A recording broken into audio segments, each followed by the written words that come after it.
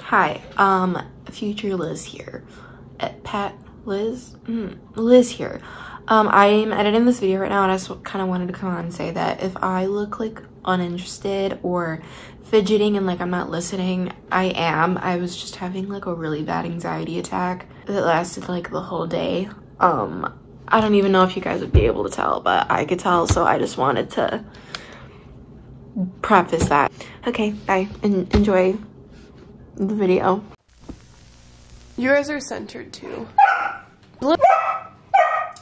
Sister, you be nice. What's going in? Let them do their things. Here in my lip gloss. Here. No. Hair toss. Check my snails. Baby, how you feeling? Feeling good, Michelle. Hi guys, welcome back to my channel. So today I have my best friend Natasha. Hello. And I wanted to do a video kind of centered around voting in the elections because it's a very important time of year, and I like to use my platform as much as I can to speak on things, but I'm not always the most eloquent person. So I figured I'd bring my best friend Nat over. And you want to tell me about like your political history. So I'm a public policy major. First off, I'm a senior in college and I study healthcare mostly. So that's kind of my little area of expertise. If you could call me an expert in anything, it would probably be Taylor Swift actually, but we'll continue off of that.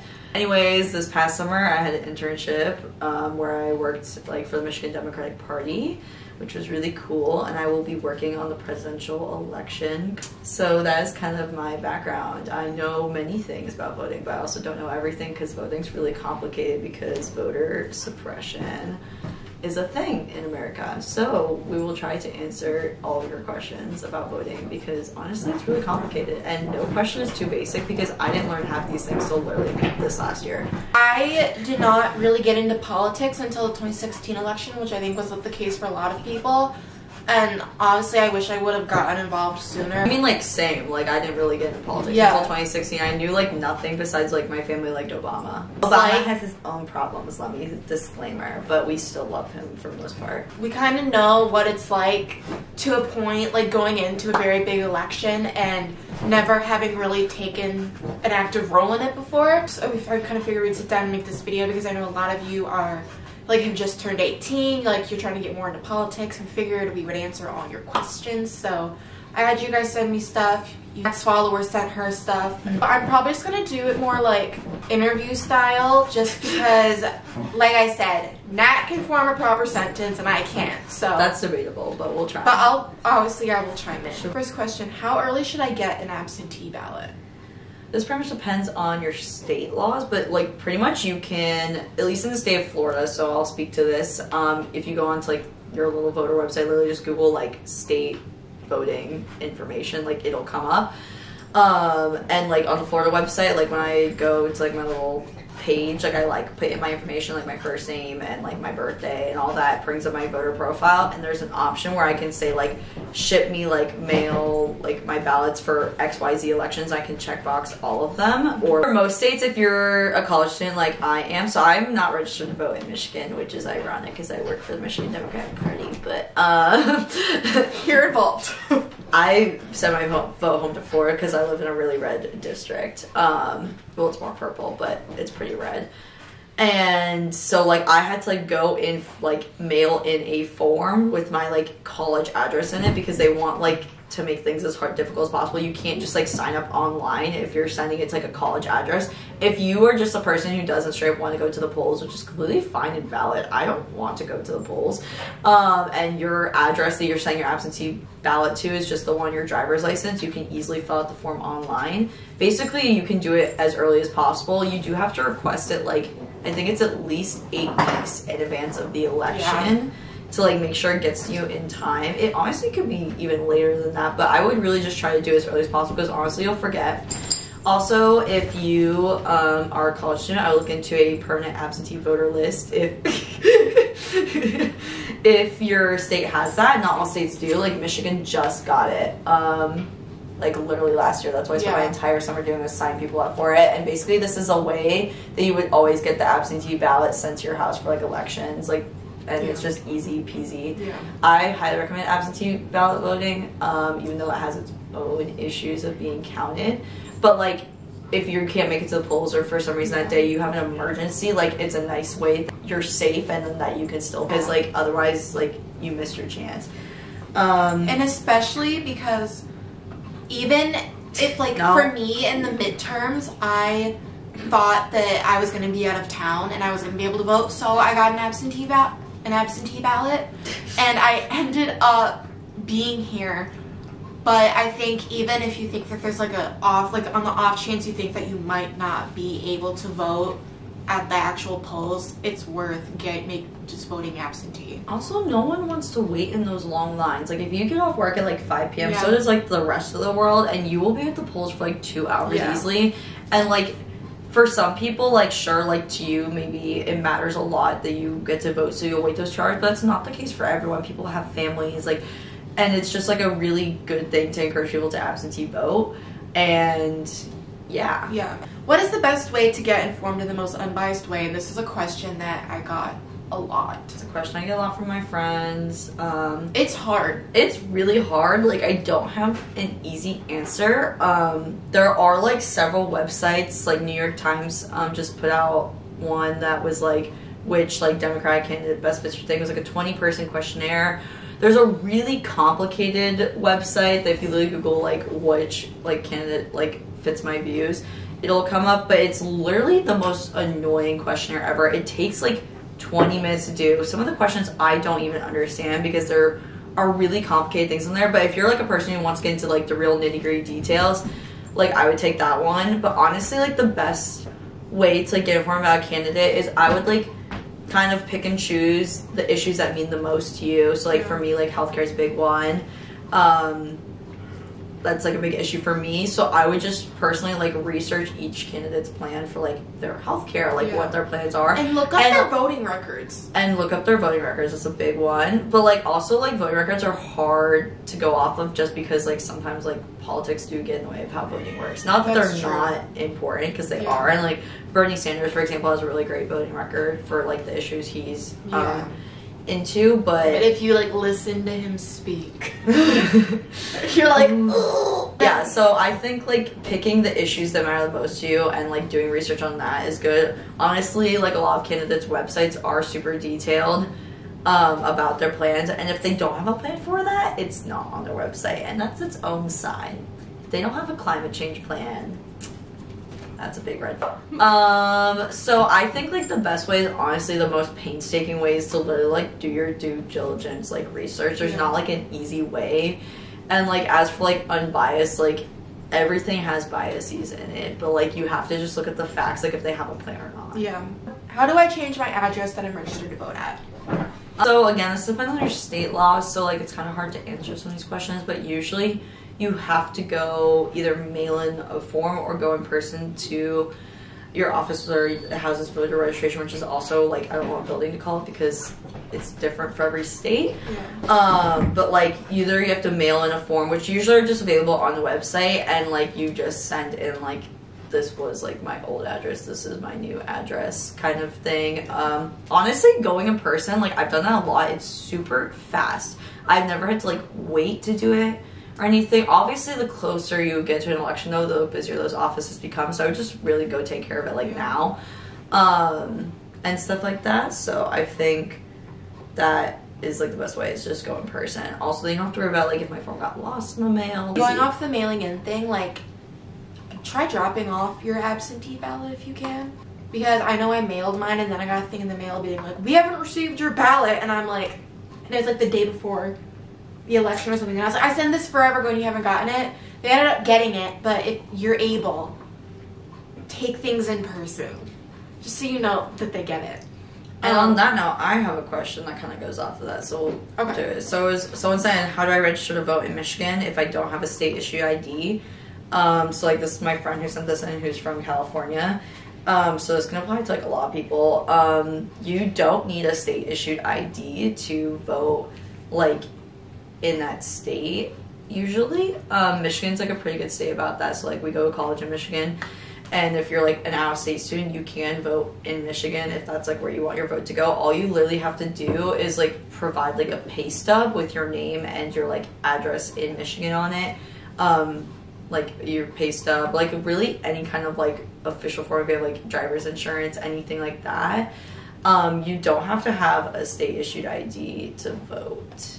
Well, you're Which not is supposed very to. important to know, because I think that like a lot of people can miss out on voting because they don't know that. Yeah, that's like a big voter suppression tactic, is like people at the polls, like poll workers will ask for an ID. You don't have to have one. Like you don't. I witnessed that during the midterms, but I didn't know that you could still vote, and I felt bad. I literally watched this girl, like that happened to her and she was in front of me. Because I went with my best friend Sarah, and I was like, ugh.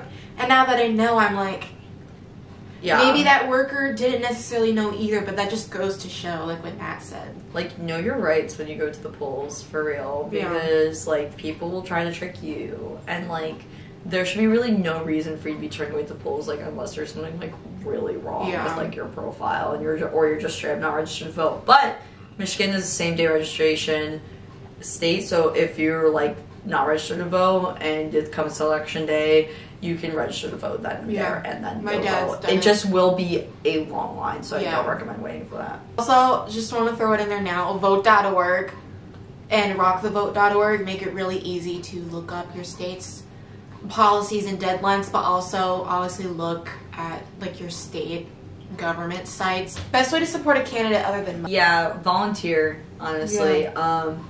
That is like huge. Like in the state of Michigan, there were literally 10,000 votes that like could have changed like what the state voted for, because 2 people per precinct about and being a volunteer can change that. Like the amount of people I talked to this summer who had like never voted before, who like voted but didn't vote like in the midterms or things like that, like you can make a change. Like I know it's hard to believe, like it feels like it's a lost cause, like that like your vote can't make a difference, but it really can. And like even maybe if you feel very hopeless about like the presidential election, like your local elections matter. Like they really do. Like because that changes so much like of what happens in your state. Like, and that can be like sometimes like more important in some aspects than like a federal election. And like for Michigan, we just recently got a Democratic governor. Like that's a big deal. Like you have like, you know, it can change the majority of your like state house representatives, like, which can like change basically like all of your legislation.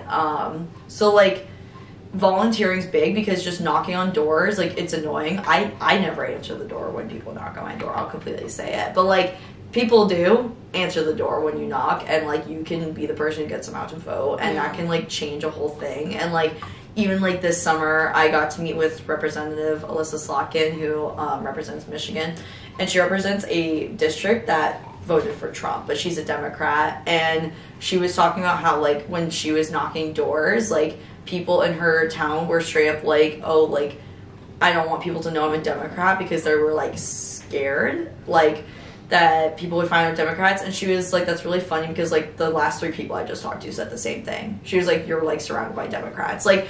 And so it's like people like straight will not vote out of like fear that they'll be like outed in a way. In middle school social studies class, we're given this form in 8th grade to tell us if we were a Republican or a Democrat. And I was in the class with my best friend, and we were the only 2 people that got Democrat. Everybody else got Republican, because people were telling their answers, and me and my friend like flipped over our papers, and at the time we were like, oh my god, like this isn't good, because we had no idea. We were in 8th grade. That's like the point, is there is like a peer pressure. And like that's like why volunteering matters, because like you can peer pressure people into going to vote. It's big. If you don't have money, like volunteer seriously. It's like 2 hours out of your Saturday, like you're probably not even doing anything. I'm usually not doing anything on a Saturday, so like you can like go knock doors, or like there's other ways. Like if you're a person who's like, I don't want to talk to strangers at doors, you can literally even just go to the office, like bring people like food. You can help decorate the office. Like there's all kinds of ways to get involved with the campaign. Like Like, people just want your help. Like, I had to work with volunteers this summer and was constantly stressed about not having enough volunteers. So there's opportunities if you literally just like put your email or phone number in on any candidate's website. Like, I get texts from like different candidates all the time being like, will you come knock doors with us? Yeah. And then a follow-up question, best way or organization to volunteer through the summer? Straight up the candidate you want to win, like, it's really easy to get involved, but like also there are so many organizations that do their own like way of like helping and supporting. Like, for example, I worked a lot with Femmes for Dems this summer, and they would like get their whole like group to come out and like knock doors with the Democratic Party. And I'll link everything, like organization stuff, down below. Yeah, everything will be in the description. But basically, like, really, like any organization, like, will any kind of advocacy, if you want to like help Planned Parenthood, like they're always like doing stuff.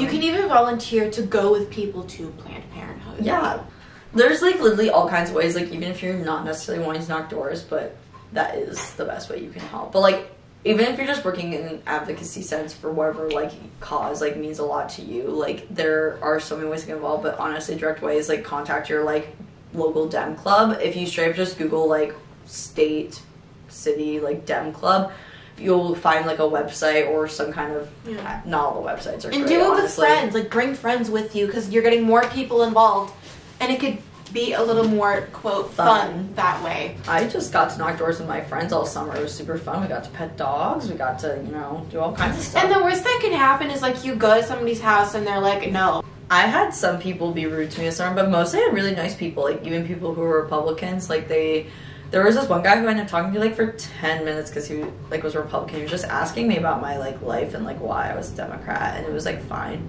And he like was very nice and offered like an umbrella when it was raining. So like, you know, because I know, can be nice. Yeah, I know a lot of it can like kind of seem overwhelming and scary, and like, but the thing is, just think about how overwhelming and scary it is to be part of a group that's being affected by what's going on. You know what I'm like, does that think make about sense? like being an immigrant, and like also think about the people who literally physically don't have the like time to go volunteer because they're working like 4 jobs to support their family because minimum wage sucks. What should I do to convince someone to vote? Literally everything we just said. Yeah. Like, just remind them that like that their vote does matter, because like I said, literally 2 votes per precinct in like the state of Michigan could have made this like a blue state. Like 2 votes. If you are in a purple state, like your vote does matter. And like at this point, with how bad like voter suppression is and stuff, we like states will be counting every single last ballot. Like that is like, it is not going to be like a, oh, like we're not going to count this, and like your vote does matter.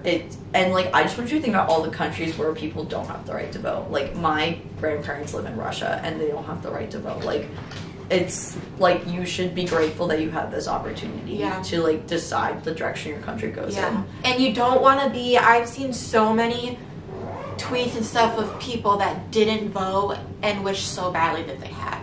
Yeah. Like you don't want to be that person. Like just please please vote. What's the best way to help a candidate you love? Again, volunteering, really. Money is important too, though. Like if you can make like a recurring donation to your candidate every month, like campaigns do money to keep, like do need money to keep going. It is important, but really like volunteering, like literally just being vocal, like getting your friends to vote. I was gonna say, because I know like even if you are working a lot and you might not have the time to like physically go help, and you don't necessarily have the funds to donate, that's all valid. So even just using your voice, even if you think, oh, like people aren't gonna listen, or like I don't have like a platform, you're stick a yard sign in your front yard. Put yard signs in your yard, then other people know that there are other Democrats and they won't feel alone, and other people will be more vocal. If our neighbor could have a Trump banner, I'm putting a fucking sign in the yard. Could you maybe add some ways for people who aren't 18/eligible to vote can get involved? Volunteering. You don't have to be a certain age to volunteer. Like obviously if you're small you should probably like have your parent permission. But like I met this girl this past summer who was 16 years old. She volunteered on Stacey Abrams' campaign for a whole summer, and like she was one of the most incredible people I've ever met, because she just straight was 16 years old and like got involved, and like I would have never done that stuff when I was 16. Okay. If the angle moved, it's because I ran out of storage on my SD card. This is our dog named Blue. She's a Democrat.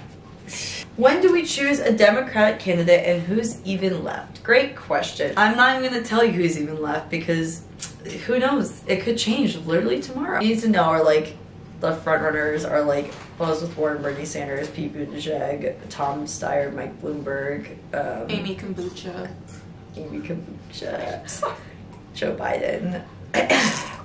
And so when do we choose them? Okay, so it really all comes down to voters. So first of all, we literally have like, I don't know what day of the week it is. Oh, we have like 2 weeks left into Iowa caucus, which we don't know what that is because I didn't understand what the fuck a caucus was until last summer. Basically, it is when people like literally go to a like physical location and they like stand and like caucus in like a specific corner for their candidate to cast their vote. I don't know. It doesn't make any actual fucking sense. I didn't, honestly, I had no idea that's what I don't know. That is what someone vaguely explained to me as, and honestly I'm too afraid to ask.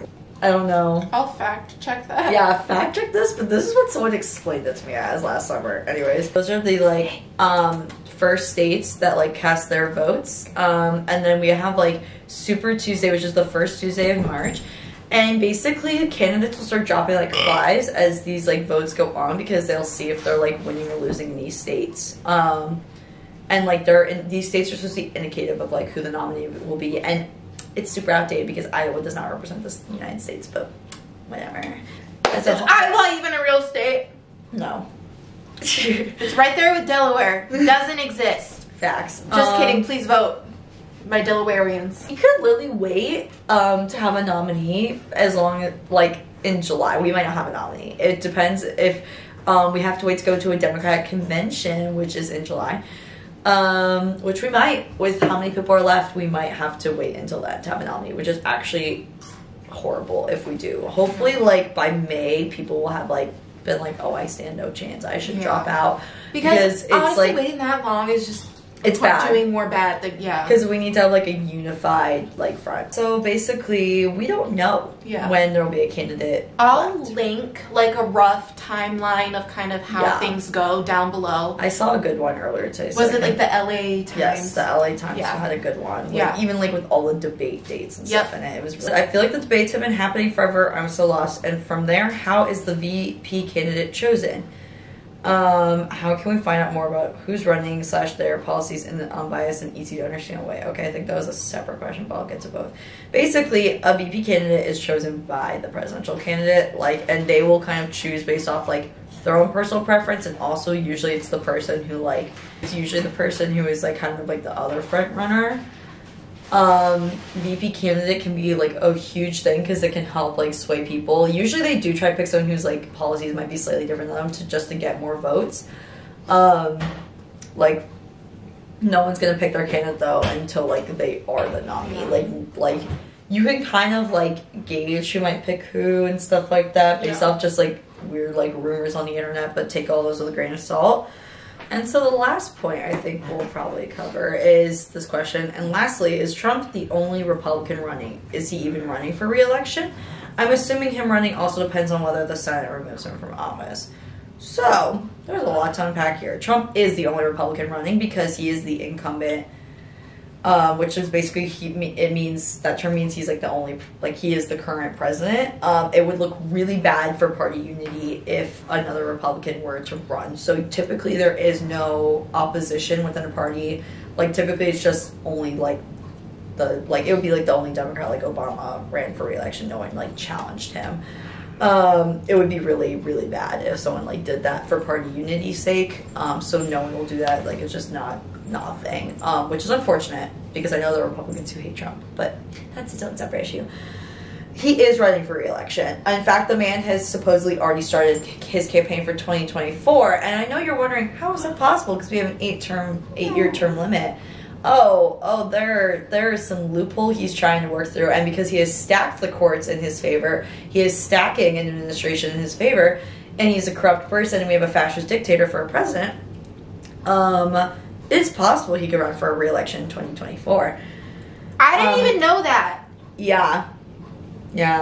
what's his face tweeted and was like, I'm in charge of heading up the 2024 campaign. And I was like, that's illegal. But I guess basically Trump's gonna claim that Democrats halted his presidency so much. I did read that.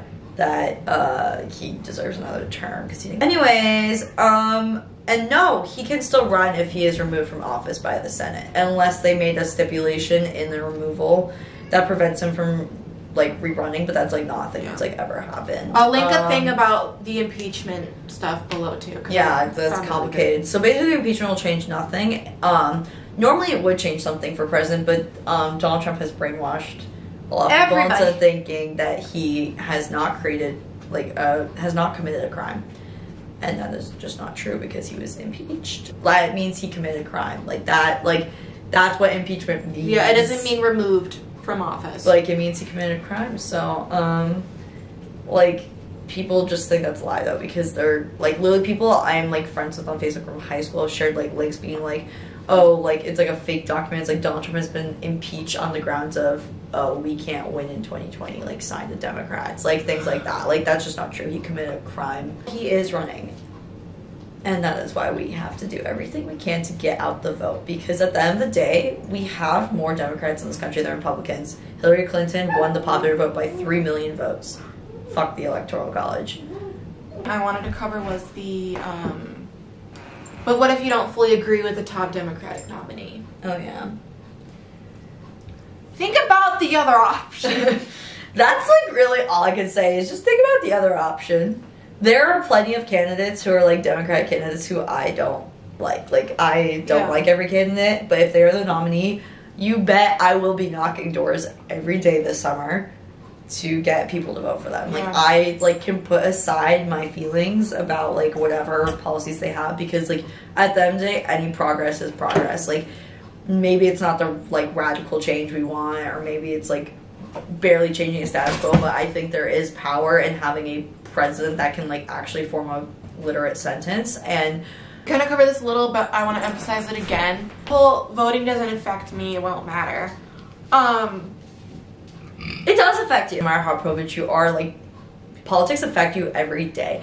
Politics created the Flint water crisis. Politics create, like, literally if you care about nothing else, if you don't care about other humans, it affects your taxes. Donald Trump raised taxes on everyone except for billionaires. Like, I have friends who make so much money and not like they're billionaires or anything like that, and they pay like 40% of their, like, income in taxes. Like, and like, that was not the case before. Like, Donald Trump is raising taxes on the middle class. If you don't care about anything else, like, you don't care about gay rights, whatever, maybe care about yourself and care about your money. Like, if that's what gets you to the polls, I don't know. Like, it's also terrible and you shouldn't think that way. But, like, it does affect you. Politics affect you every day. It affects your healthcare. It affects how much money you're paying when you go to the doctor. It affects who you can see. It affects the healthcare treatment you can receive. People are depriving themselves of their insulin because they cannot afford the care they need because insulin prices are insane. People are dying on the streets. There are homeless people. Like, there are so many things that politics affect every day, and that's also why you should vote in your local elections. Yes. And then also just think about your friends when you vote.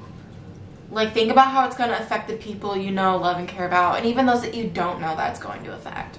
I think it's something to really keep in mind. I think we should have empathy. Like, for some people, maybe that's possible. Maybe pull yourself up by bootstraps is a thing, but it's not for everyone because we have such a terrible minimum wage with such high inflation that it's physically impossible. There are people working 3 jobs, like 3 full-time jobs, like, who don't see their kids, who literally cannot even, like, afford basic health care because of the state our country is in.